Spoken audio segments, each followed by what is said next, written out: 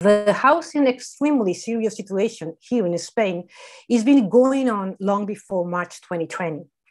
Here, 36.1% of the population spend more than 40% of their incomes for paying the rent each month. According to the latest public data from 2011, there are in Spain 3.4 million empty homes in the country, many of them owned by large holders. The public and social housing park is between 7 and 10 times smaller than other European developed countries. Meanwhile, more than 60,000 million of euros of public budget, public money, have been sent to the banks and financial institutions for the rescue under the 2008 crisis, and nothing has been returned. This is a big, shocking information when listened abroad, but here in Spain, it seems that this is a completely acceptable situation. Strange that it is. The PA, la iniciativa por una ley que garantice el derecho a la vivienda, the initiative for a law that guarantees the right of housing, have taken a step forward with the writing of a bill that will be presented to political parties shortly, expected in 2 weeks from now. They are trying to fight back the paralysis of the negotiations of the housing law in the coalition government. In it, the grassroots proposals, they propose measures to guarantee housing for those who need it, and obviously enough money, enough budget should be provided for public housing policies. Also, they demand legal mechanisms that make those responsible for the real estate crisis and large homeowners to assume social responsibility and avoid new speculative bubbles. Spain is one of the European countries with the worst regulations for both for ownership and also rental housing. And that is one of the main reasons to not provide a truly dignified life for lots of percentage of the population. Sorry for my English. After COVID-19 pandemic, this is even much more evident. And now the privatization and financialization of housing is not an exclusive Spain problem, and our 3 guests today will be able to tell us this and lots of other things. And let me introduce them. We have the 3 special reporters for housing, the current person, which is Balakrishnan Rajagopal. Sorry for my pronunciation. Thanks for joining us from the States. I cannot hear you. Actually, I cannot hear you. Hello. I will. Can you hear me now? Yeah, I can hear you now. Hello. Okay. Thanks for joining us. And we have 2 former special reporters, which is Leilani Farah. Hello. Hey, everyone. Hola. Thanks for joining us. You are joining us from Toronto, right? From Canada? No, from Ottawa, Canada, the capital. Okay, from Ottawa, Canada. And then we have Raquel Rodnik from Brazil. Hola, Raquel. Hola. Ella nos hablará castellano. She will speak, sí, she will speak Spanish. Estar acá. And she's more than happy to speak Portuñol, you said, right? Yes. Okay, so we have like 90 minutes, but Mr. Balakrishnan has to go in like 30 minutes. So we will, the best thing to do for me is to stop talking and start with the questions. We are having several blocks, and the first one I will address to Mr. Balakrishnan right now is I will ask you to summarize your own vision of housing. Is it a human right? Is it a basic need? Is it a fundamental good or for a meaningful life? What is your view on this? Yes, thank you. First of all, I just want to say that I want to welcome the new effort to introduce the law on the right to housing by PAH and associated social movements and groups. I think that it's a truly democratic effort to induce lawmaking from below, and I hope it succeeds. So my best wishes for that.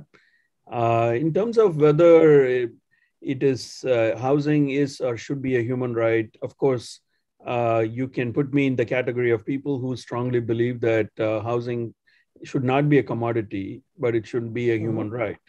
In fact, the very idea of enshrining housing as a human right in international law is to take it beyond the everyday sort of needs that dictate profit-making activities, but instead to ensure that certain basic entitlements remain protected, no matter what the circumstances, no matter what the conditions of development, no matter what the type of political regimes, no matter what kind of cultures that people are actually living in. Nevertheless, everyone in the world is entitled to certain basic things. And among those are, of course, food, water, and housing, and other basic necessities. And so I certainly believe that housing is and should be a human right. Now, how we go about protecting housing as a human right is a more complicated measure. Legal protections are very important. Constitutional protections are, of course, extremely important. But I just want to be very clear that just because we ensure that housing is protected through law formally does not at all make sure that housing is actually enjoyed in practice. There are far too many ways in which what is put into paper can remain only as a paper tiger. It doesn't actually lead to any real changes. We have seen that in too many countries. And I trust that with the energy and the commitment that PAH and others are bringing to the table here, that would not be the case in Spain. Okay, maybe Leilani could tell us something about, is it real that this is a paper that has no value in several countries? I mean, the right to housing? Just a couple of comments. First, just Absolutely. on the issue of whether, and, is housing a human right? Well, Raj said it well. I want to underscore that, I mean, of course it's a human right, and Spain has signed and ratified a whole slew of treaties recognizing that right and committing itself to the human right to housing and the legal obligations that flow from that. And of course, housing is a human right because it is so fundamental to human dignity, and human dignity is at the core of all human rights, as is security and life itself. So fundamental to the human right pursuit. So I just want to say that. In terms of what Raj said, I mean, of course, laws are never sufficient, but in my opinion, right to housing law is always necessary. So necessary, but never sufficient. And because it's so easy for governments, well, it's not always easy to enact law. It's not always easy to enact law, but when they do enact law, it is quite easy to ignore that law and not move on it. And so, of course, there is a continued and ongoing role for PA and community organizations and movements to constantly be pressing governments to do something with the law once they've adopted it. And it's not great that that's the way it goes, but that is often the way it goes. In Canada, for example, we recently adopted very new legislation. It's only 2 years old. And in that legislation, for the very first time, the national government said that it is the policy of the government to recognize housing as a fundamental human right. And since then, for 2 years, they've been enacting policies and programs, none of which actually engage the idea that housing is a human right. So the work continues, but without that law, our work as advocates is much harder. With the law, it's a little bit easier because we can keep pointing to the law and we can say, there is this law. And if we have to, we can litigate. That's at the end of the road. We hope not to have to do that, but we can point to the law and we use it to encourage the government to do more and to do better. That is what we don't have yet here in Spain. Okay, Raquel, Your turn. Hola, hola a todos. Hola. Un saludo muy, muy especial a Pa, pero también a todos los que luchan en este momento en España contra los desalojos, contra la alza de los alquileres, por un acceso a la vivienda como un elemento central de política pública en nivel local, pero también a todos los niveles gubernamentales en España. Creo que esta lucha es una lucha de España, pero es también en este momento una lucha global, una lucha en todo el planeta, porque España ahora en este momento, con una iniciativa de discusión de una ley de vivienda que incluye, que está basada en el derecho a la vivienda, puede también nos fornecer un ejemplo en otras situaciones y otros países que también en este momento están enfrentando problemas de vivienda muy graves, y una situación que yo llamaría de casi una emergencia habitacional, una situación de crisis habitacional.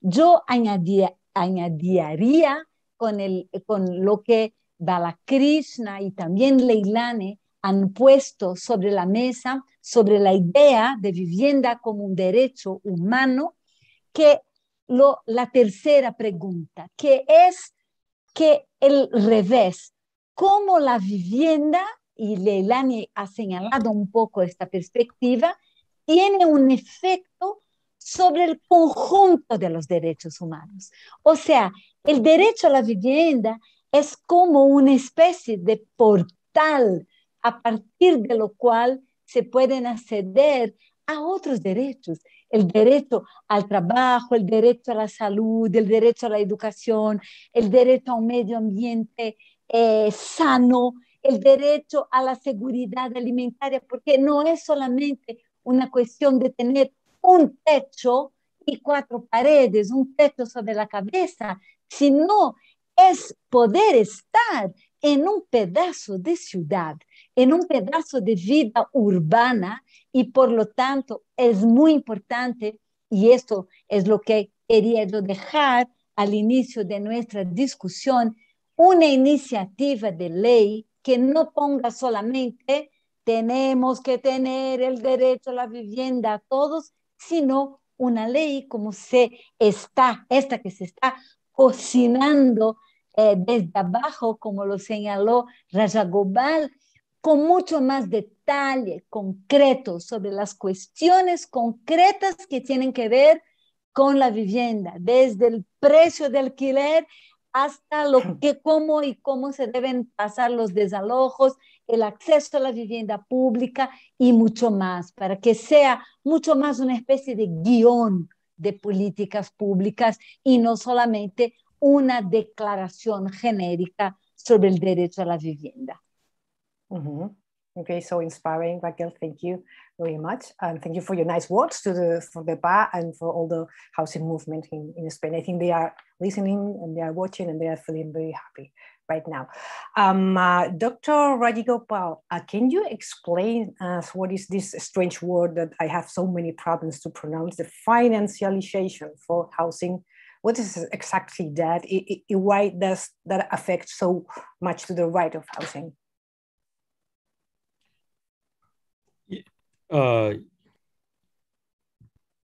Yes. 1 minute.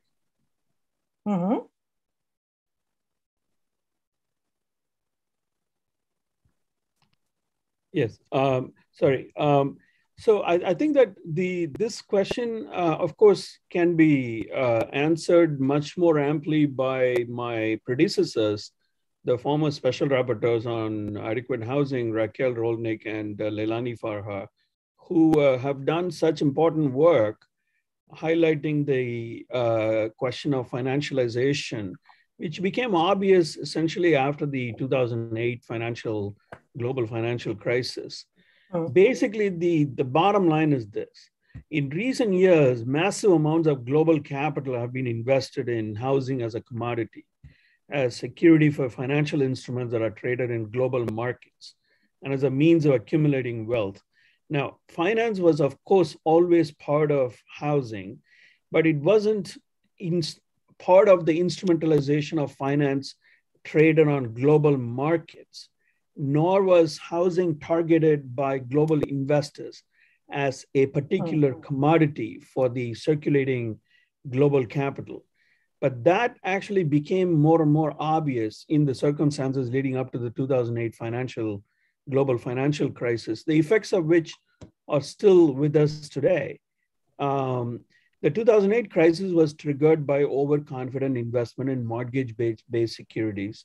When the financial housing bubble burst, many found themselves homeless overnight. In the United States of America, there was an average of 10,000 foreclosures per day in 2008. As many as 35 million people were affected by evictions over a 5-year period. In Spain, more than 500,000 foreclosures between 2008 and 2012 happened, and in Hungary, in Spain, more than 500,000 foreclosures between 2008 and 2013 resulted in over 300,000 evictions. There were almost 1 million foreclosures between 2009 and 2012 in Hungary. In the global south, financialization is experienced somewhat differently. Informal settlements in southern cities are regularly demolished for luxury housing, and commercial developments such as shopping malls and other high-end services intended for those with expendable incomes are put up. And here again, you see a connection with the circulation of global capital and global finance. Massive evictions continue using state power in the global south, often using eminent domain, masquerading as public actions. But in reality, the interests of local and transnational economic actors are the ones that predominate through these evictions.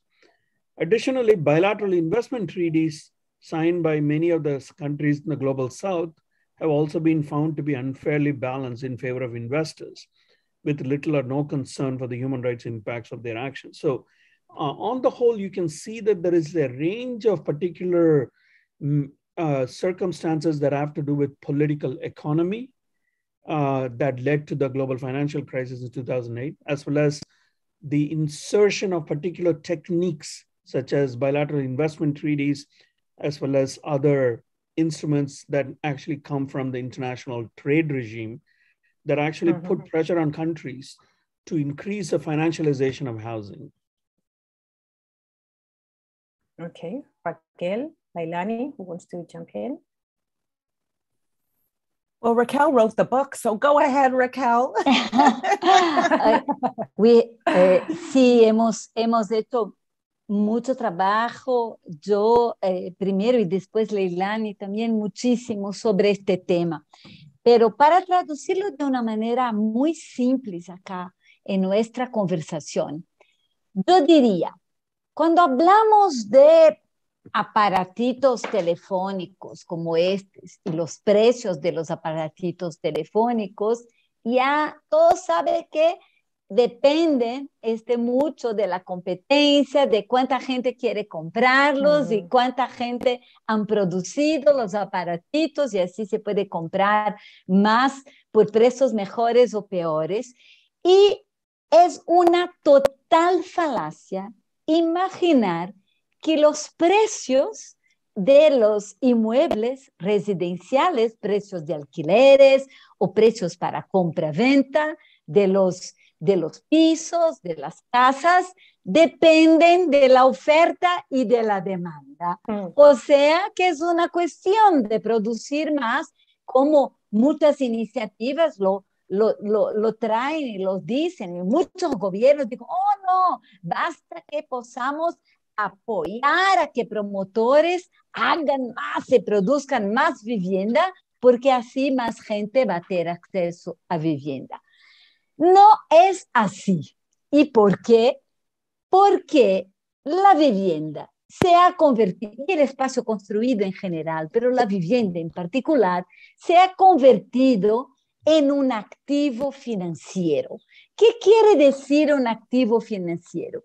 Quiere decir que la vivienda tiene un rol en una lógica de inversión financiera para inversionistas financieros que cada vez más son globalizados, porque las finanzas pueden moverse libremente, la gente no, pero las finanzas sí se mueven libremente entre los países y se acumulan en una especie de grande nube que paira sobre el mundo buscando dónde bajar para poder generar más interés y más ganos. Y estamos hablando de un surplus, de un excedente de capital financiero global que está con un hambre increíble para poder tener activos.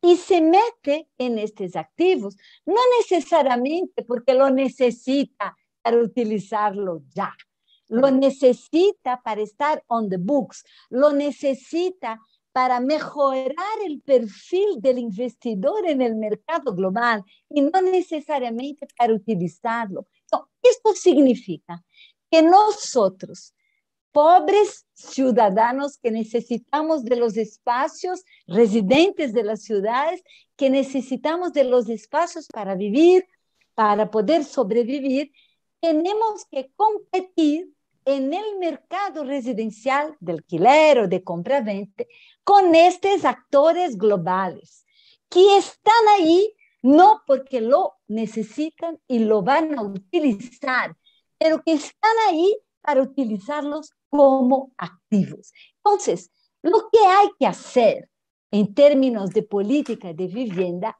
es cortar la conexión con la vivienda como activo financiero y no promover más y más programas en esta dirección. Creo que Leilani puede aportar mucho más ejemplos también y desarrollar esta cuestión, pero creo que es muy importante entender la base de todo esto y entender por qué, a pesar de que hay producción, a pesar de que hay pisos, ¿no? Estos no estén accesibles a quienes efectivamente lo necesitan. Leilani, how can we cut that terrible connection? Well, we first have to make sure that it's well understood what connection there is, because it's not as talked about, discussed, etc. In the Spanish context, maybe, but globally not. And one of the things I wanted to say is that Raquel and Raj provided a very good summary of how of what's happening. I want to just add one thing. It's not just that housing is being used as a commodity or viewed as a commodity. I actually think it's no longer housing at all. And I know Raquel and Raj will agree that housing for these actors is only finance. And finance itself has become financialized. The purchasing of all this property and units has zero to do with housing. It is only to leverage more capital. In fact, it is the pursuit of more finance. So in that way, housing has completely lost its sense as home, a place for family, etc. And the other thing I wanted to add is just to underscore, I really loved, Raquel, your description of this global capital and the way it is global and people aren't, and it's swirling around. And it is so much capital. We have to understand, like, if you take one of the largest private equity firms, not Blackstone, everyone thinks I'm going to talk about Blackstone, but BlackRock. BlackRock has under its management, and they are engaged in the financialization of housing. BlackRock has under its management trillions of dollars, more than the GDPs of many countries taken together. They have a seat at the political table like no other.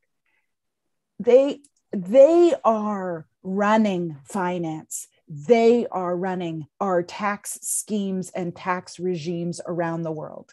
They are in control.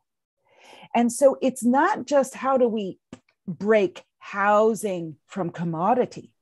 It's how do we get governments to step up and take the leadership and take it away from these actors that have completely changed the housing landscape globally, including in the global South. We have to recognize that this is not just a northern phenomenon, and Raquel can talk very much about that.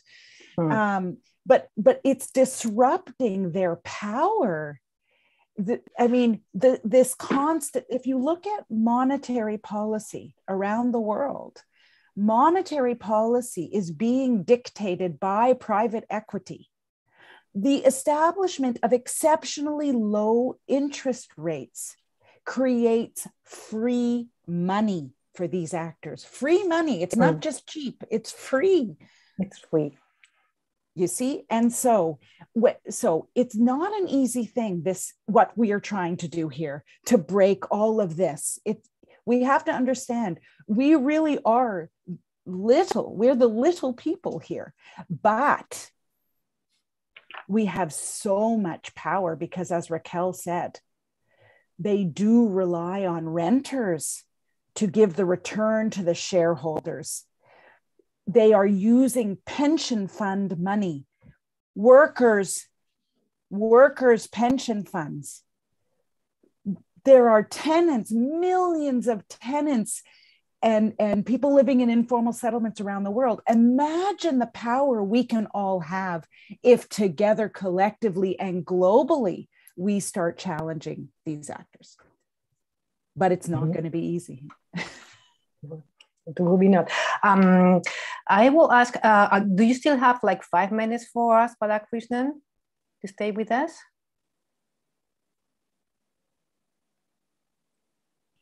My apologies, but I must unfortunately leave. I'm already late by a few minutes to when I'm supposed to be. Okay. But then, so maybe, but what I would just, if you will permit me, I would just say again that yes. I think that the importance of what you're trying to do is not only for Spain, but as a role model for many other locations, because the problems that you're dealing with are quite common across many different parts of the world. The financialization of housing, the impact on renters, the question of evictions, and the expiry of the moratoria that were imposed during the COVID-19 pandemic. These are all common problems. And the attacks on human rights defenders who stand up for housing rights, which we have seen in Spain, which was a subject of a communication from me to the Spanish government recently. They're all quite common. The rights of those who protect the rights to housing and water and other economic and social rights, they need to be protected proactively. And finally, I'm also very curious to see how well the Spanish judiciary will adapt if the law becomes fully, it is actually adopted, how well the Spanish judiciary would be successful in implementing it. As we have seen from the experience of other countries, for example, most prominently South Africa, countries that have attempted to constitutionalize right to housing have not found it easy to ensure that they are implemented in practice. Much remains to be done to transform the conditions that can lead to the actual realization of the right to housing, including the culture of the judiciary and the accountability of the judiciary, which is, I think, terribly important. And I hope that this law, when it goes forward, there's at least some sort of a reporting requirement on the part of the judiciary to submit an assessment of, for example, the extent to which they're successful in implementing cases under this law. There has to be just more transparency about the conditions, the reasons based on which the judiciary reaches its decisions. So with that, I hope, I wish you all the best, and I hope to support and remain engaged in the days and months to come. Good luck. Okay. Thanks for your presence. It's been an honor, and I really hope that the Spanish government has been listening to your words, to your wisdom words. So the best of the luck with your work, which is very important. The best of the luck for you. Thank you very much. Bye, everyone. Okay. Bye-bye. Okay, so we continue. I'm changing the blocks because since Leilani was talking about the vulture funds, maybe we can talk about the strategies that we can use if you want to, because we were going to talk about rentals, but you were saying so many interesting things about this. So what strategies can we use in the face of vulture funds that, in the case of Spain, for instance, control much of the housing market, despite the general narrative that the market is in the hands of the small homeowners. That's what lots of people tell here in Spain. How can the influence of vulture funds on current governments be limited? And what legislation can be passed? What is your opinion on the mortgage system in Spain? Is it the cruelest of the countries you have knowledge of? So, any of you?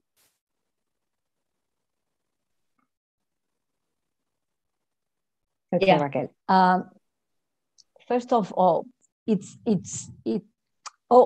Spanish. Yo estaba empezando en inglés. Ahí es. Primero, lo que estos fondos buitre, ¿no? Que estos fondos buitre. ¿Qué son estos fondos buitre? Son exactamente estos fondos de inversión, estos actores que manejan grandes sumas de dinero, de capital financiero, y que en una situación de crisis, cuando hay un proceso de devaluación del stock construido, que lo que pasó, por ejemplo, después del estallido de la burbuja, ¿no? Que hubo una baja de precios de inmuebles en España, también en Estados Unidos, en Irlanda, otros países, lo adquirieron y ellos, como manejan una cantidad estupenda de recursos financieros, pueden comprar en grueso, o sea, comprar miles en una condición especial en el momento de devaluación, y tienen la posibilidad incluso de esperar un largo tiempo para reevaluar todo esto. Esto es totalmente distinto de pobres nosotros, ¿no? Que no tenemos las condiciones de competir en el mercado de compra-venta de estos inmuebles con estos grandes personajes, ¿no? Y ellos efectivamente entraran a comprar y a poner este stock bajo alquiler, o sea, movilizarlo como un stock de alquiler. Y como lo que denominamos en inglés de corporate landlords, de señoríos corporativos. Pero lo que quiero señalar acá, porque la cuestión es cómo manejar esto, cómo impedir esto, cómo hacer con que esto no sea la regla, porque claro, toda la discusión sobre control de alquiler encuentra un desafío enorme, que es la idea de que, bueno, nuestra tía, nuestra abuela vive de un pequeño alquiler que tiene, de un pisito que ha comprado, que ha heredado, y en realidad lo que parece entonces es muy impopular poner trabas, ¿no?, en alza de alquiler por estas situaciones. Pero en general, y en el mercado en Cataluña, en Barcelona en particular, es muy claro la entrada masiva de esta nueva figura de señorío, de propietario, que no es más uno u otro inmueble, pero que sino tiene una capacidad de monopolio sobre los precios de alquiler a partir de su posición de acumular muchos inmuebles. Y decirle que nada de esto sería posible sin la activa política pública. Entonces, este es el punto que yo quería señalar acá. Tenemos hoy políticas públicas en España y otros países del mundo que han sido dibujadas para atraer estos fondos financieros hasta el stock, muy claramente. Entonces, son figuras como las Sarebs, como los fondos de inversión inmobiliaria, que son figuras dibujadas exactamente para poder permitir y atraer este tipo de personajes en los mercados residenciales de nuestras ciudades. Entonces, esto es muy, o políticas como los Golden Visa, ¿no? La idea de tener una visa, si compra inmuebles de un precio tal, tiene ciudadanía. O sea, son estas políticas que han atraído. Entonces, hay que reformar estas políticas. No es una cuestión de imaginar una política loca, ¿no? Sino de rever las políticas que ya están, evaluando de qué manera estas políticas están con un efecto perverso de disponibilizar este gran estoque a estos tipos de inversionistas financieros.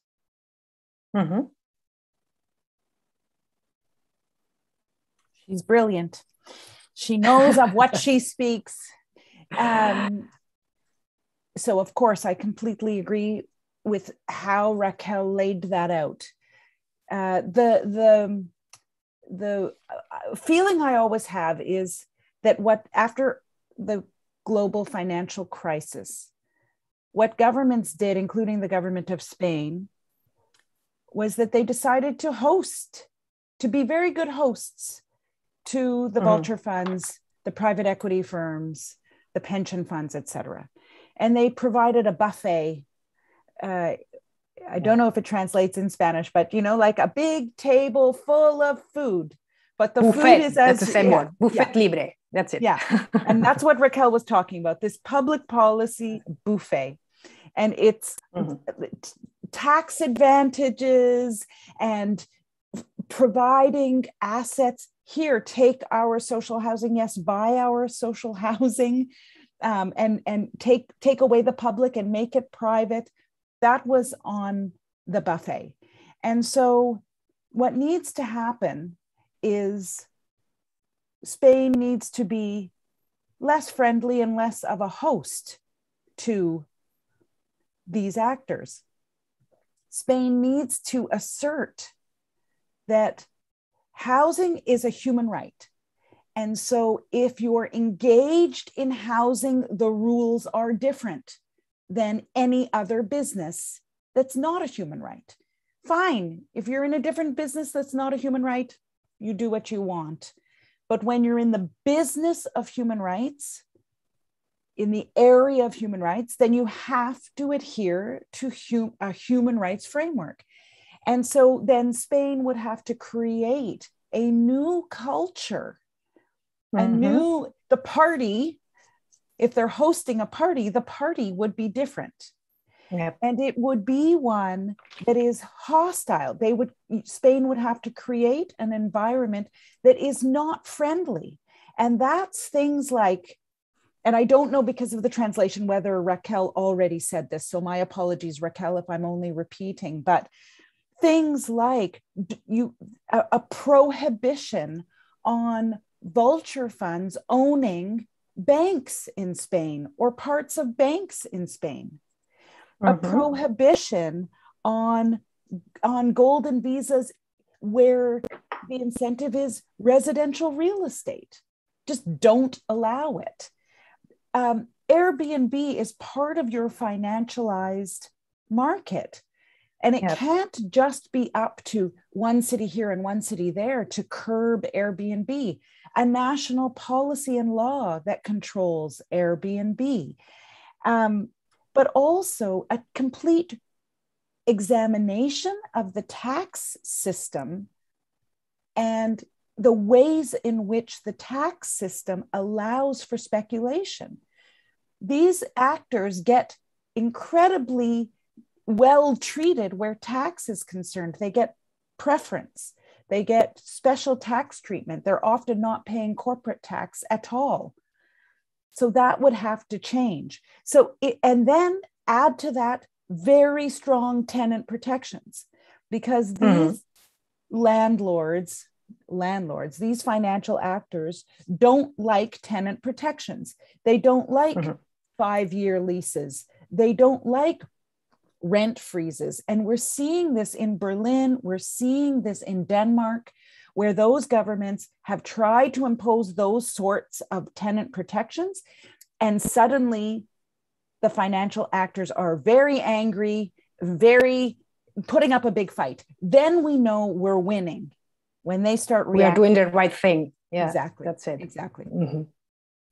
I was just about to ask you about any examples. Maybe we can learn from them who are being hostile to these vulture funds that you can tell us and look forward. Is Berlin, because we always speak about Berlin, but is there any other countries or cities around the world that they are trying some movements for this? I mean, Denmark has, and we can critique, let's be clear, we can critique Denmark for some very bad housing policies, and some very bad policies around migrants and refugees. But with respect to financialization, they have tried. They have a law in Denmark. They call it the Blackstone Lex, or Blackstone Law. And they call it that because it was created because Blackstone was threatening housing and buying up entire neighborhoods in Denmark and Copenhagen in particular. So they enacted a law, for example, that says, okay, Blackstone, yes, you can come in, or other vulture funds, private equity, you can come in, you can purchase buildings, but if you renovate and if you try to, you cannot raise the rent for 5 years. They originally wanted 7, but they only got 5 through the negotiations. Immediately, they saw a decrease in the amount of purchasing that's happening. That's not a huge structural change, but it was something. They also enacted some laws to make things more transparent. And these funds don't like transparency generally. They don't like to show that, we call it beneficial ownership, who is actually owning the properties. So in Denmark, they're encouraging more transparency, which these actors don't like. That's one example. I'll give one more and then I'll let Raquel in. I just want to say, in Canada right now, we're in the middle of a general election. So it's on Monday next week. And all of the political parties, it's a complete change. All of the political parties have included measures that they think will push back against these big actors that we have in my country as well. So they're looking at things like, and I won't evaluate them, it will take too long, but they're looking at things like a tax on vacant homes. Okay, I'm going to comment on that. That's not strong enough to me, because then the homes are still vacant. So we should be expropriating or thinking more along the lines of this, I think, more radical. But they're looking at that. They're looking at ceasing. One party says no investment in residential real estate from these big actors for 2 years, a complete freeze. So there's movement. And if you look at what the political parties in Canada are asking for, these are some of the things. I leave it, there's some more, but I want Raquel to weigh in as well. Okay. Sí, creo que además Bueno, creo que la agenda de la discusión, no solamente de la idea de control de los alquileres, regulaciones de alquileres, sino de intervención en este mercado de vivienda, después que yo diría que un consenso universal, ¿no? Que es la idea neoliberal de que el Estado debería salir del tema de vivienda y déjalo en los mercados, que los mercados van a cuidar de estar equitativos, y por todas las razones que hemos presentado aquí, el efecto ha sido una situación de emergencia de vivienda como ya no se veía hace mucho, ¿no? Entonces, la discusión sobre las alternativas están sobre la mesa. Creo que lo que pasó durante la pandemia puede ser, a pesar de ser transitorio, no suficiente y mucho más que podemos decirlo sobre esto, es muy interesante para intentarnos imaginar futuros posibles en términos de vivienda. Por la primera vez en muchos países, en Estados Unidos, por ejemplo, se habló de parar totalmente con los desalojos. Se habló de controlar el precio de alquiler, de congelar precios de alquiler por un tiempo, por la crisis sanitaria, por la pandemia, ok, pero los tabús que teníamos, ¿no? Que era la idea de que sí se puede, sí debe intervenir sobre los mercados residenciales durante la pandemia, porque es una cuestión de defensa de la vida, pero cayeron. Y durante un periodo hemos, en varios países del mundo, en varios países, en Europa, en América del Norte, pero también en América del Sur, en África, en Asia, se han adoptado medidas provisorias. Y estas medidas provisorias nos enseñan un camino que yo creo que puede ser un camino a seguir. Pero también hay que pensar, y ahí hablamos de Dinamarca, hablamos de Berlín, hablemos de experiencias históricas de control de alquileres en Estados Unidos, en Nueva York, en San Francisco. Es una experiencia histórica y estamos hablando de Nueva York, estamos hablando de la capital del capital, no estamos hablando de un país comunista que controla cosas, estamos hablando que funcionó durante décadas, ¿no? Políticas de control, que no es congelamiento de alquileres, sino de el establecimiento de un criterio para que los alquileres puedan subir, que no sea simplemente su precio en el mercado global de commodities, ¿no? Esto es la cuestión. ¿Alguna relación con la inflación? ¿Alguna relación con los otros precios en el país? ¿Alguna relación con los salarios de la gente? ¿Cuánto suben o no? Con la economía general y no una cosa totalmente descolada. Pero también Leilani señaló aquí una política sobre los pisos vacíos, los inmuebles vacíos y su destinación. Creo que otra cosa muy importante que hemos aprendido durante la pandemia fue la iniciativa de algunas ciudades y de algunos gobiernos de movilizar pisos vacíos, movilizar hoteles vacíos, movilizar espacio vacío para permitir acceso a la gente. ¿Por qué no aprender desde estas lecciones, aprender desde estas experiencias para poder imaginar políticas más permanentes? Por ejemplo, movilizando propiedad pública vacía, no para partnerships con grandes fondos de inversión en su hambre de activos, sino para parcerías con cooperativas, con asociaciones que sean capaces de producir vivienda asequible. It is very interesting that you speak about the states, because, correct me if I'm wrong, but the moratorium in the states were about the sanitary reasons, not understanding the housing as a human right. Is that right? So it was, extended and everything because of the sanitary reasons of the pandemic.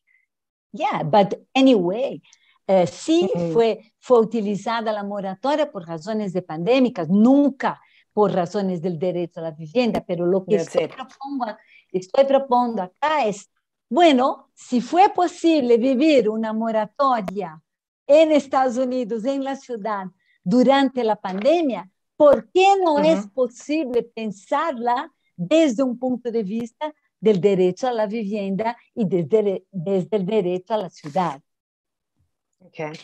Okay, let's talk about the public rental and housing stock, if you want to. What would a public-private partnership, you said something, Raquel, about cooperativas, maybe. What would a public-private partnership look like for the creation of public housing stock in order to avoid another housing bubble? Is it public rental housing the only alternative to home ownership? What does your ideal housing model look like? Leilani, maybe you can start. No, I don't have an ideal housing model. It's not for me to decide an ideal housing model. It's for people to decide. Yeah. And, that's what I love about human rights is it provides standards and norms, but it does not dictate, and it is not top down. It has to be bottom up. So, but there are some very interesting, and Raquel actually in one of her reports, she details a lot of different ways that I think it was your security of tenure report, Raquel, the different ways in which ownership and housing can form. So she's better placed than me. But one of the things I've seen in the United States that's there's a small thing that's interesting is a movement to allow tenants or renters to buy the buildings that they're living in when they go up for sale. And there's one, I think it's in Washington, D.C., where they have such legislation that it's required that the tenants be given what we call the right of first refusal. So if they can manage to purchase the building, then they can purchase it. So then it becomes this co-ownership model. It's very interesting. And for the United States, it's quite unusual. California, they have a law that's problematic, but there's something there where if a house goes for a house goes, not an apartment building, an individual house goes for sale, the person living in the house, if they're renting it, can try to purchase it. So, but first what has to happen is it goes to auction. So let's say private equity, Blackstone says, we want that house and we're going to pay $600,000 for it. The person living there can match that and purchase it themselves. But this is, as Raquel would rightly say, problematic because which tenant living in a house can match has that amount of money? Yeah, but you have to take these things for the idea, and then you can massage it and make it actually better and for it to work. But I like these ideas. One of the things I've been trying to advocate in the North American context is the idea that if an apartment building is going for sale, because in Canada and the US, Blackstone is buying many and other actors, many apartment buildings, shouldn't the residents, the tenants, have a say as to who's buying, what the conditions of sale are? Isn't there a way that we can make it so that tenants are actually engaged? That's a human rights principle, right? Because the sale of a property has a direct impact on the tenants who are living there. If it's sold to a private equity firm, they will raise the rents, people will be evicted. So the tenants should have, that's the right to participate. It is considered a human right. So I mean, these are just, I'm just throwing out, ideas. There's many other, I mean, there's cooperative housing. Raquel can talk about many ideas that she's already written about. Yeah, I think that the most important message here is there is no model. There is no single model. So I made a very wrong question then. No. The question is because the needs and the possibility of the different groups are very different. The options of housing options that should be available. Estoy hablando en inglés. Las alternativas, por ejemplo, de vivienda y de política de vivienda para las personas que están viviendo en las calles deben ser necesariamente distintas de alternativas de vivienda para otras situaciones. Porque la alternativa de vivienda para la gente que está en las calles, que es vivienda primero, definitivamente, pero es vivienda que también tiene que ser acoplada con otras políticas sociales, con otras políticas para que sea posible una vida digna a partir de la vivienda. Yo diría que hemos pasado por un periodo donde el modelo único era vivienda en propiedad, adquirida por una hipoteca, por un crédito financiero. Bueno, resultado, endeudamiento, pérdida de la vivienda y todo esto que ya lo sabemos y ustedes han vivido mucho, mucho intensamente.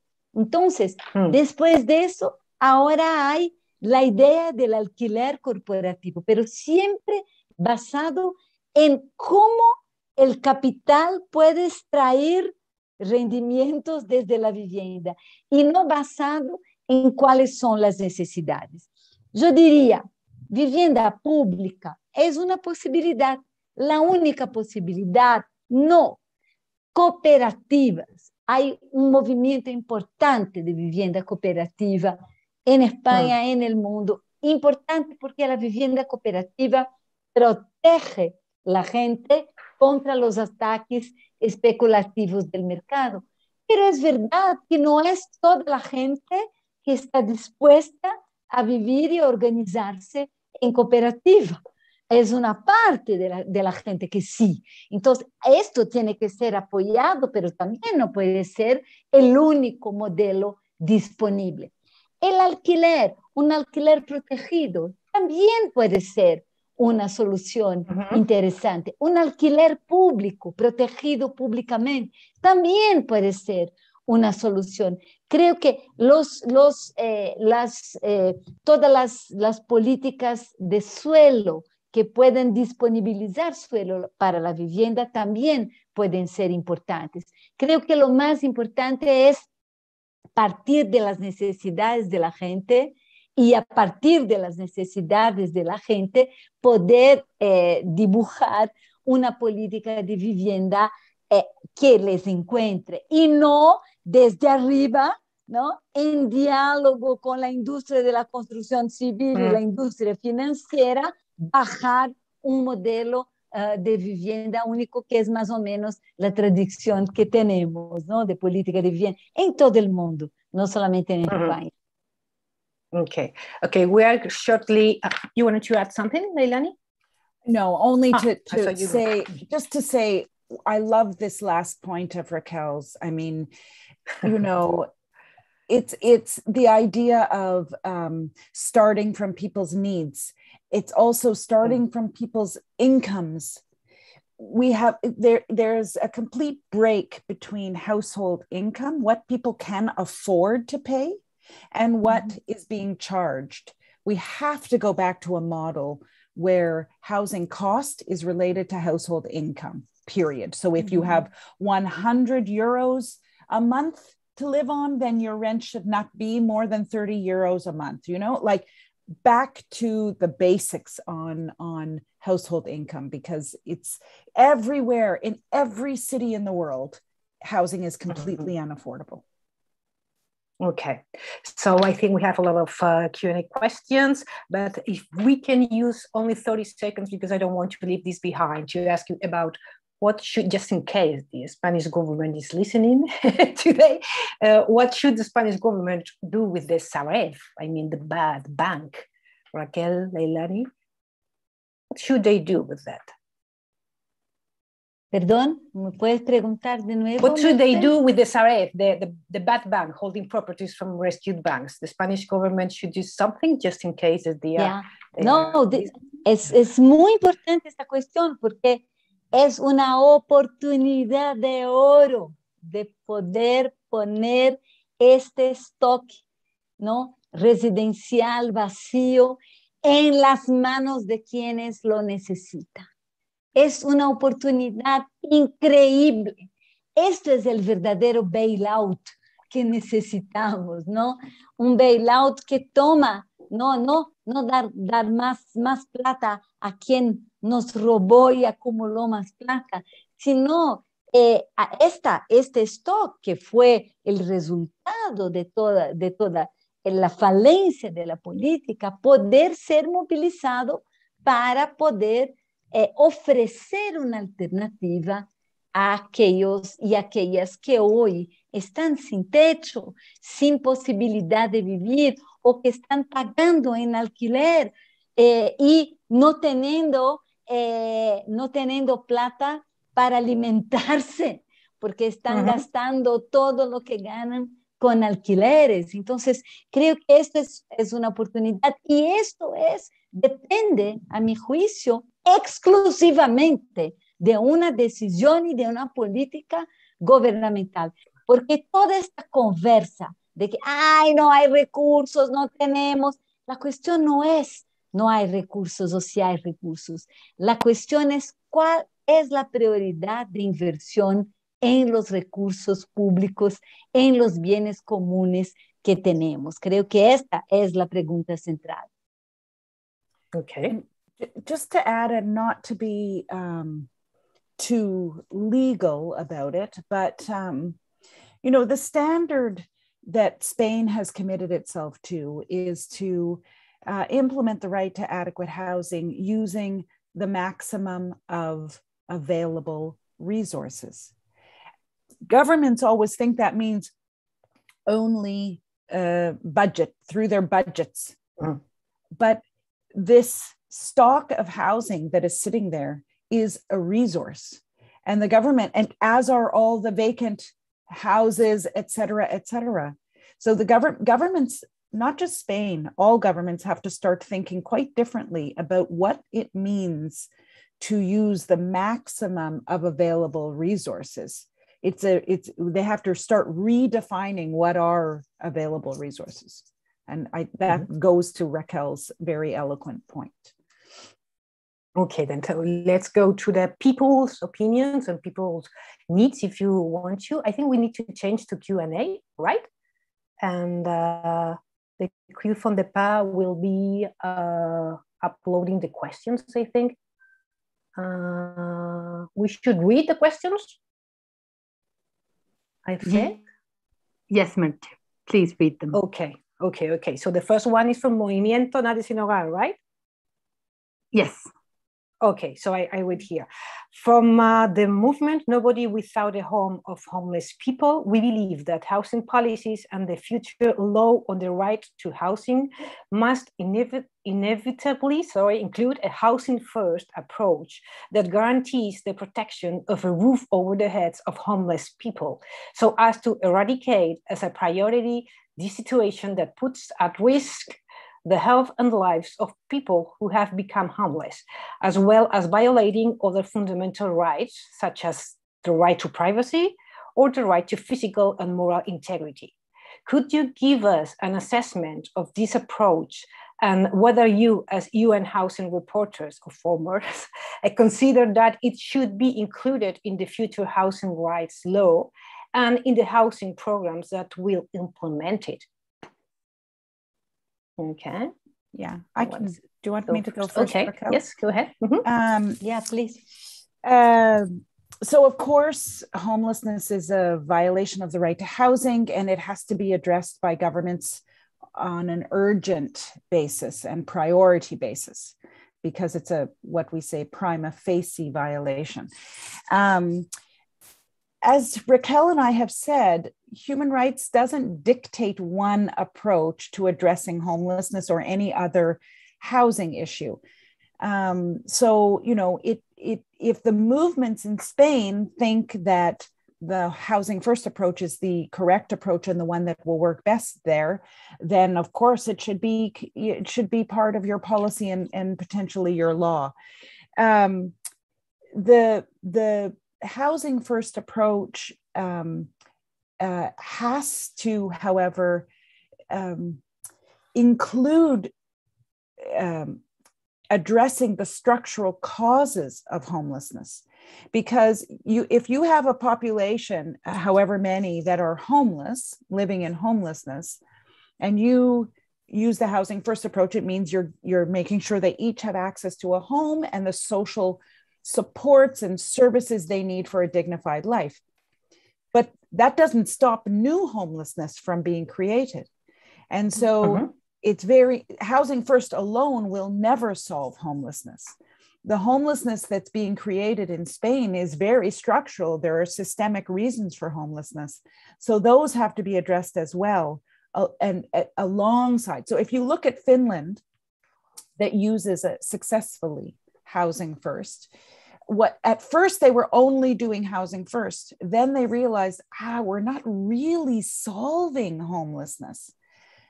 Then they turned to say, okay, what are the structural causes of homelessness?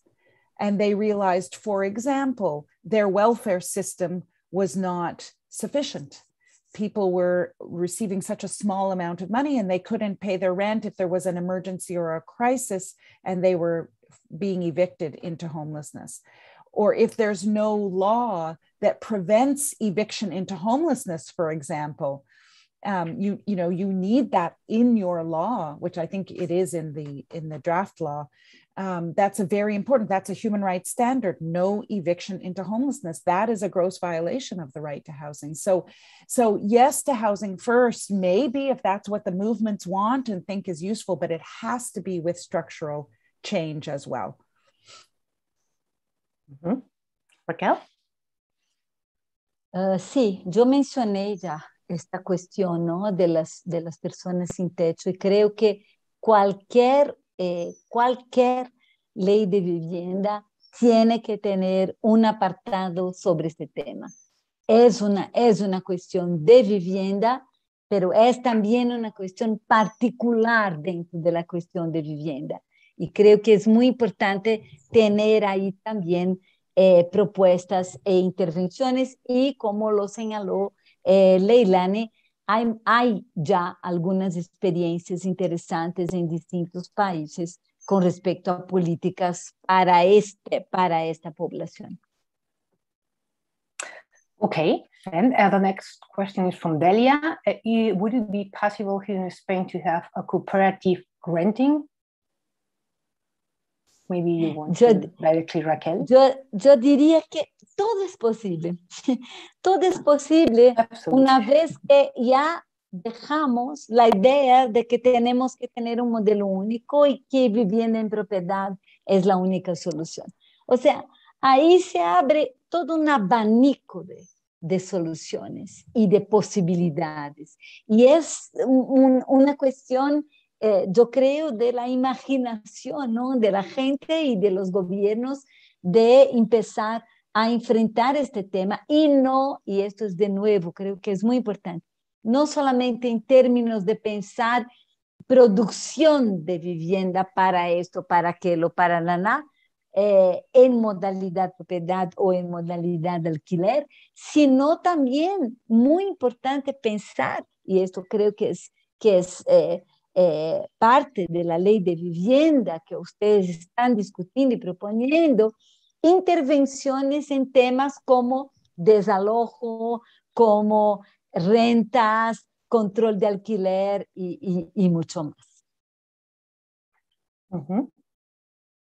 I don't know if Leilani wants to add something, or should we go to the next question? Yeah, I won't add anything. It's better to have some more questions, I think. Okay, well, I think it's Carmen, right? Carmen Alcalaza from the Sindicato de US. The next one, go ahead, Carmen. Thank you. Well, first, thanks so much, Raquel, Leilani, and Merche. I think, and the PA, of course, I think this has been great. I'm going to switch to Spanish for my question so everyone understands.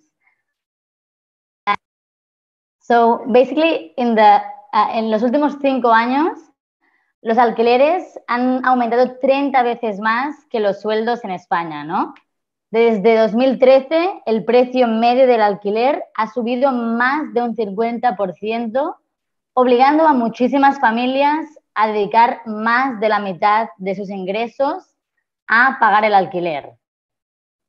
Bueno, tal como advertían los expertos de la ONU, es recomendable que la población no destine en ningún caso más de un 30% de sus ingresos a gastos derivados del hogar, ¿no? Como el alquiler y los suministros energéticos.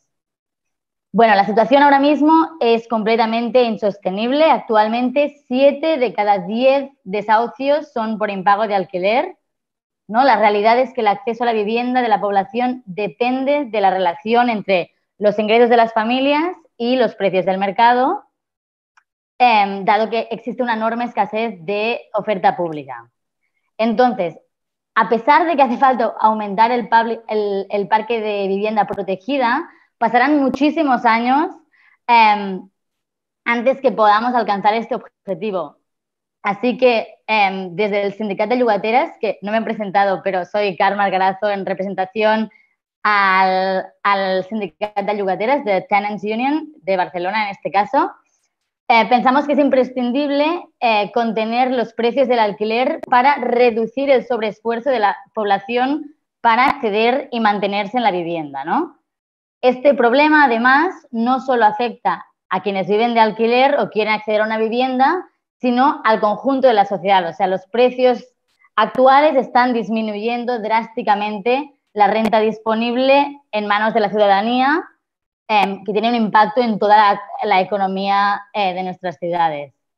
Entonces, hace justo un año, la semana que viene va a ser un año, de hecho, el Parlamento de Cataluña aprobó por mayoría absoluta la Ley de Medidas Urgentes en materia de contención de rentas en los contratos de arrendamientos de vivienda en Cataluña, ¿no? Una ley de contención de rentas. Esta ley, que fue impulsada por el Sindicato de Llogateres y por miles de organizaciones sociales, económicas, culturales, regula y modera los precios de los alquileres en viviendas de uso residencial que estén en un área declarado tenso. En estos momentos, pero pese a contar con pocas cifras públicas, podemos afirmar que la regulación de alquileres ya ha incentivado una bajada de hasta un 5% en los precios de los alquileres de los municipios donde se aplica, y que al contrario de lo que especulaban los grandes lobbies inmobiliarios, esta regulación no ha reducido la oferta, sino que al revés, se han firmado más contratos que nunca. Entonces, ya voy a las preguntas. ¿Creéis que los mecanismos de control de precios del alquiler son efectivos para democratizar el acceso a la vivienda? Después, ¿qué características consideréis que son claves para que sean efectivos esos controles del alquiler?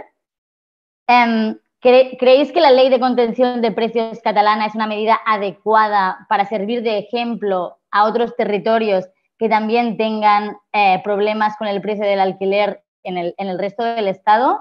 Y, por último, ya paro, si consideráis necesario que el Gobierno implemente los mecanismos necesarios para mantener esta medida en Cataluña, o sea, para que en Cataluña se puedan seguir regulando los precios, y también extenderla al resto de los territorios del Estado.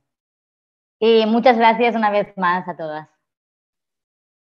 Bueno, gracias, Carmen. Yo empiezo mientras Leilani se organiza ahí con la traducción.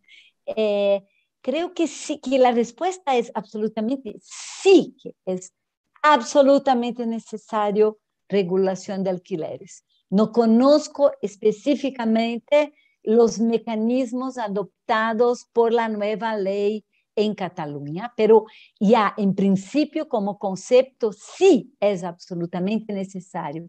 Y hemos señalado esto varias veces acá a lo largo de nuestra conversación. Esto es necesario, urgente, general, global. ¿Por qué? porque el alquiler se ha convertido en la nueva ola de la financiarización de la vivienda. Es financiarización de la vivienda 2.0. Esto es alquiler. Entonces, ahí tenemos que poner toda la atención. También quiero señalar críticamente políticas que intentan tratar este tema del impacto del alquiler en la renta y condiciones de vida de la gente con políticas de vouchers, o sea, políticas de ayudar a la gente con plata pública, con presupuesto público, a que paguen alquiler. Esto es la peor de las alternativas que podamos tener. Es lo peor, es todos los que están involucrados en la financiarización de la vivienda desean.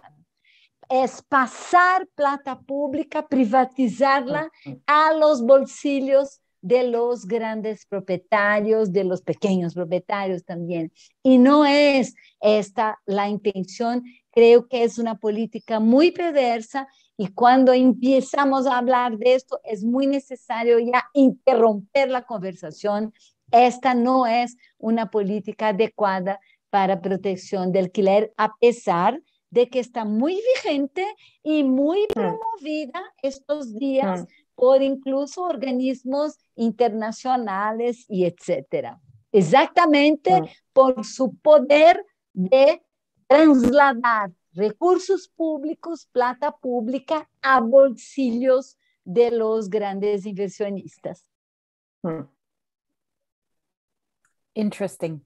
I think Raquel's talking about what we call in some context like rent supplement, but I'm not sure. So, vouchers, rental vouchers. Yeah.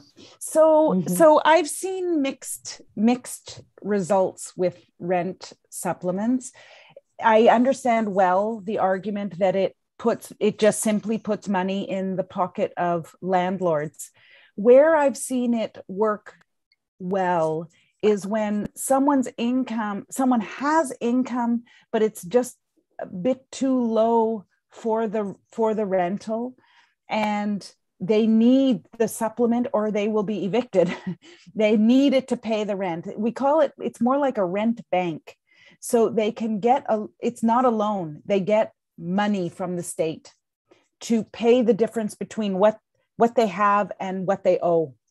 And so it's a version of a rent supplement that can be very effective to prevent evictions. So it's like we call it a rent bank, just to say. I wanted to say on rent control, one of the arguments against rent control is often, if you put rent control, then the landlord lets the building go down and won't invest in the building. And well, I think then it's for governments to ensure that doesn't happen. And that's the role of government, to regulate and to make sure that standards are met.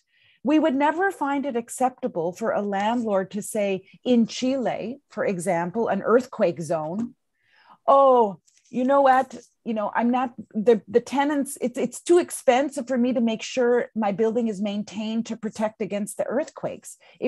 Government in Chile would never allow that. No way, because it's so important to protect, they know the effect of the earthquakes. So similarly, governments can say, you have to provide a dignified place for people to live. And you will have to understand that some of your profits will go toward maintaining the building, even with rent control in place. And if you don't like it, don't be in the business of housing, because housing is a human right. I mean, this is what I mean about governments need to start asserting, put themselves back in the equation. It is their role, it is their obligation to tell the private actors what they have to do so the government can meet their human rights obligations. Otherwise, the private landlord is violating the government's obligations to implement the human right to housing. So, but that discussion is never happening. There's no government pushing the privates to say, if you engage in housing, you have to meet my obligations as government on the human right to housing. You don't hear that, but that's the conversation that should happen. Mm-hmm. Okay, we go with Santi from the Plataforma Afectados now. Santi, go ahead. Hello. Everyone. I'm Santi from PA. Hi Leilani, hi Raquel. First of all, we want to thank you for your time and support to our law. It's truly an inspiration listening to you, but hopefully your support will also mean a lot to the Spanish government, and that will make a sustainable change on their position, on the actual position. I'm going to switch also to Spanish so everyone can understand, and Leilani, I think you can read on the chat the question. Hace 43 años, los españoles aprobamos nuestra primera Constitución, donde en su artículo 47 ya recoge el derecho a disfrutar de una vivienda digna y adecuada, estableciendo además que los poderes públicos promoverán las condiciones necesarias y establecerán las normas pertinentes para hacer efectivo este derecho, así como también regularán el uso del suelo para impedir su especulación. Todo esto está en nuestra Constitución, pero 43 años después, ningún gobierno, sea cual sea su color político, se ha atrevido a legislar para garantizar este derecho y que se cumpla con la Constitución. Ninguno, además, en un artículo que consideramos tan importante como es para garantizar el derecho básico de todo ser humano, el derecho a poder acceder a una vivienda digna y adecuada. Nada más. Simplemente un lugar donde vivir con dignidad y donde tendremos un lugar sin eso, no tendremos una salud adecuada y tampoco tendremos una educación adecuada para poder decidir sobre nuestro futuro. La vivienda es la base donde se construye todo lo demás. Hace más de una década sufrimos graves daños en la economía del país y en la vida de las personas a raíz de la decisión de un gobierno que apostó como gran motor de crecimiento por el sector financiero e inmobiliario. Primero fue el tsunami urbanizador, que se hizo a costa del endeudamiento de por vida de las familias, un aumento de la oferta que no consiguió bajar el precio de la vivienda, sino todo lo contrario, desmontando el mantra de los neoliberalistas que dicen que a más oferta bajan los precios. La ley de la oferta y la demanda simplemente no se aplica a un bien de primera necesidad como son la vivienda, ya que no lo podemos sustituir y le dedicaremos el máximo de nuestra renta disponible. Luego vino el estallido de la burbuja y los desahucios de miles de familias. Al mismo tiempo que el Estado rescataba con más de 60.000 millones de nuestros impuestos a la banca, nosotras se nos desahuciaba y nuestras viviendas eran vendidas a fondos buitres radicados en paraísos fiscales por una ínfima parte de lo que nos costaba a nosotras. Más de 1 millón de desahucios sin alternativa habitacional han tenido lugar desde el 2008, al que nuestro raquítico parque público del 2% no ha podido dar respuesta. Todo esto con la cooperación y por acción y por omisión del Estado español. Desde la sociedad civil hemos luchado mucho para defender la vivienda como un derecho y no como un bien de mercado. Y ahora estamos viviendo un momento crucial en la que la sociedad organizada, ante la parálisis del gobierno, propone al Estado una ley. Una iniciativa de ley que, a diferencia de las que parece ser que está trabajando el gobierno, autoproclamado más progresista de la democracia, la nuestra impone obligaciones y no solo incentivos fiscales o cheques a los grandes propietarios de este país. Lo que pasa en España, como también habéis comentado anteriormente, respecto al derecho a la vivienda, puede ser un referente a nivel internacional. En todo momento entendemos que como ciudadanía nosotros nos hemos de preguntar cómo afrontamos todo esto y forzamos al Estado a cumplir la Constitución y los acuerdos internacionales que han firmado y que garantizan el derecho a la vivienda. Nuestra ley, a semejanza de la ley catalana, la 24/2015, obliga a los grandes propietarios, que son personas físicas o jurídicas de más de 10 apartamentos, a hacer un alquiler social a las personas vulnerables. Y va relacionado con la pregunta o la conversación que teníamos antes, ¿no? Nosotras consideramos que hay que obligar también al gran propietario a hacer un alquiler social a las familias vulnerables que no pueden pagar su alquiler. En vez de dar cheques, en vez de dar otras alternativas, es forzar al privado a que asuma parte de su responsabilidad. Entonces, la pregunta concreta para la relatora sería ¿qué límites y responsabilidades se puede exigir al gobierno que imponga los fondos buitres y otros agentes financieros? Y nuevamente, muchísimas gracias por vuestro tiempo. Apologies, there was a problem with the chat. I will very quickly translate this question while you gather your thoughts. Sorry, Leilani, don't panic. Yes, the chat and wasn't working. Unfortunately, I had only till 3:30, so I'm running really late. I have something else to get to. So me too. Yeah. So, in a nutshell, what was the question? I will just ask the question. It was At all Yes. times, as citizens, we've asked ourselves, wait, what limits and responsibilities can the state be required to impose on vulture funds and other financial agents? And what kind of compulsory requirements can there be on social rents? Sí, creo que es una cuestión no solamente para los fondos buitre, porque mira, fondos que no son buitre también tienen que ser regulados e impedidos de entrar. Por ejemplo, Airbnb es una plataforma de inversión, no es buitre, pero tiene un impacto muy grande en los mercados residenciales y es una obligación de los gobiernos, una obligación ante el marco internacional de los derechos humanos garantizar que la acción de agentes financieros no provoque lo que se está provocando, la falta de acceso a la vivienda adecuada a la gente. Esto es bastante claro y los instrumentos ahí están para esto. No sé si, Leilani, you want to add I'm not something? sure I understand the question, but I mean, if the question was, yeah. if we can force governments to, how can we force governments to implement, force them to be obliged to offer social rent to vulnerable families? If you think that this could be a policy that could work in order to prevent evictions. The social rents would be provided by the government, not by the privates, or it would be imposed on the privates. Okay, that's interesting. I mean, in Germany, what the Berliners decided was to take a different approach, which was to expropriate from the privates to turn into social rents. I think it's an interesting idea. It's something that is being talked about here in Canada. Because the big financial actors here are very concerned that the activists and advocates are going to win social policy and tax policy, and then they won't be able to operate. So they have started, the financial actors themselves have started to say, what if we started to provide affordable rents? So we buy a building, we keep some market, and we make some affordable. They don't say social, but affordable. It's risky to me because it's always at the end of the day about accountability and how do you hold them accountable? Now, if it is through some legal contractual arrangement, that's cool. But this is for the government to be involved in as well, because it's the government that has the human rights obligations. And social rent is 100% an obligation of governments. They can't, every society will need social rents.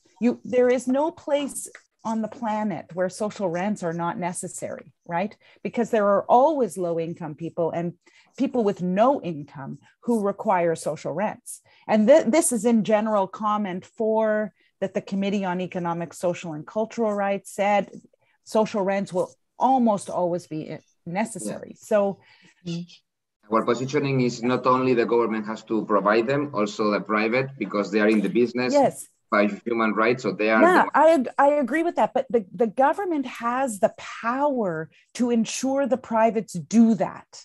Correct. This is what I'm saying. And the privates would have to be accountable to the government to do that. That's all. I agree that the privates have to play a role. They can't just be the problem. They have to be part of the solution, especially in Spain, where you have a completely privatized market right now. It's only reasonable that the privates actually contribute. Yeah, I agree with that. But it's accountability, how to keep them accountable. Yeah. Okay, so I think it's time to say goodbye because both of you have to leave. So a quick thank you and big thank you for being with us. I think it's very, very important for all the movement, the PA and the rest of the housing movement to feel your public support as a UN reporters. And I have learned a lot personally, and thank you for your patience with my terrible English. Okay, so Thanks for your time, and have a nice day there in the East, you know. And I hope I meet you soon as a journalist, or I don't really care. I want to meet you both again. And also Bala Krishnan. Yeah. It was a Gracias, pleasure. thank you. It is a very pleasure to be here. And you, y es muy importante que todos sepan, y creo que es muy importante el trabajo y la lucha que ustedes están haciendo. Es importante y un referente para las luchas en torno al derecho a la vivienda en el mundo. Creo que es muy importante también tener esta conciencia. Y muchas gracias por esta invitación y por estar acá con Leilani y con ustedes. Gracias. Vuestro apoyo significa mucho y lo tendremos muy en cuenta. Muchas gracias. Thank you, Leilani. Thank you. And I just want to say, please let me know how I, or the shift, and I'm sure Raquel, maybe she said it, I didn't see a translation, but how we can continue to support you and help you as you move forward your law. You know, I'm always here. I'm always ready to try something to help in any way. So please let me know. Lovely. And the initiative will make sure that you get informed in each step of the way. So anytime that we feel that you can help us, we will, as you have always done, both of you. So really appreciate and thank you. So yes, thank you again for your offer, and we will take on it and we will let you know. Okay. Thanks. Muchas gracias. Chao, chao. Bye. Muy obrigado. Gracias a la plataforma, gracias a la iniciativa. Me debéis unas cervezas bien grandes. Gracias. Chao. Chao. Venga, chao.